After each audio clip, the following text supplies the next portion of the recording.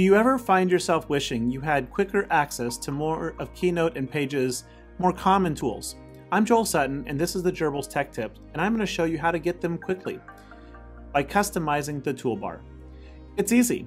Simply right-click on the toolbar and choose Customize. From here, a drop-down appears with a lot of very common and very useful tools. To remove one that you don't ever use, such as Comment, click it, drag it, and drop it. To add a tool back, such as Comment that I just removed, click, drag, and drop it wherever you want it in the toolbar. You can also add or remove the titles underneath them if you're familiar with them and want more screen space.